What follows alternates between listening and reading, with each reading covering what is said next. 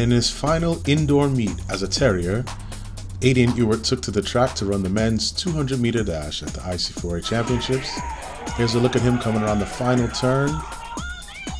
A close finish for Ewart, just eclipsing his personal best time indoors of 21.91.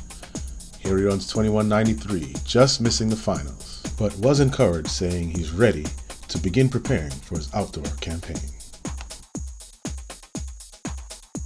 And on the women's side, reigning Northeast Conference 60-meter champion Kristal Williams continues her hot streak as she takes to the track for the 60 meters and the 200. Here's a look at her 60-meter semi as she leads from the beginning and crosses the line in a new school record. Then on to the 200, where it appeared that she carried that positive energy from the 60-meter dash into this race. The clock even read 24.6.